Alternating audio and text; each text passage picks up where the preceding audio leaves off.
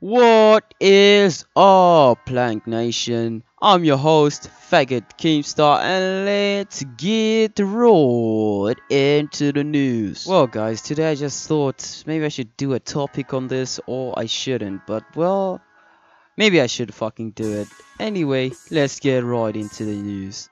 Well, guys, today we're talking about an app that has gone global. Like this app is one of the most rated apps in the whole entire world. YouTubers are playing it, people are playing it. Man, like seriously, this is gonna really take over the world. Just like how they're gonna start using robots, and people they're gonna get sucked into it. Like they'll just believe the crap that the media say. Oh, this game is so awesome, you guys should pretty much try it. It will give you so much lols and so much fun. Well, come into my yard, I'll give you some candy. I'll give you candy, I promise, my little child.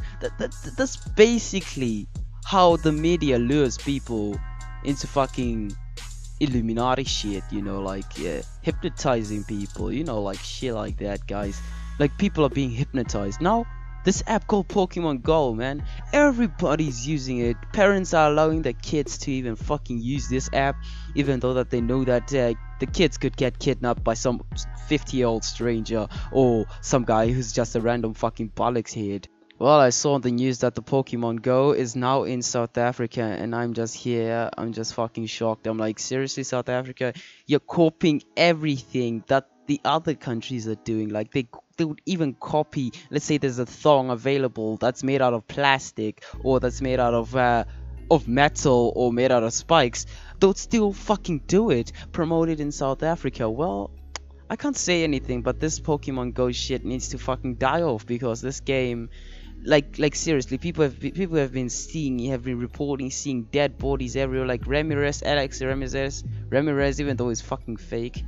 People believe that he saw a dead body, someone being murdered. Well, if it's real, if it's real, well, in that case, Pokemon Go needs to go. Like seriously, Pokemon Go needs to fucking go. It's cancer to the world. It's cancer. Like seriously, it's the only cancer that's in this world, guys. Like, no offense to the people with cancer, but seriously, Pokemon Go needs to fucking die off. This app is like shit. I've never tried it before.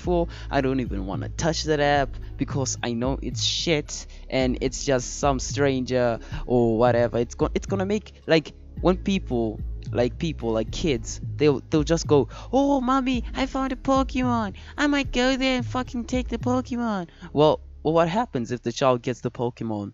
There's a fucking black van there, and you're like, hey man, come in the van, I got a lot of Pokemons that you can come and snatch up, and you know, and he'd be just a fucking drug addict. Who fucking knows what happens, guys? So anyway, guys, I just wanted to clear my mind from this, guys. You know, like, no hate on the developers or anything, but please remove this thing. It's fucking cancer. So I hope you guys enjoyed this video. Leave a comment down below.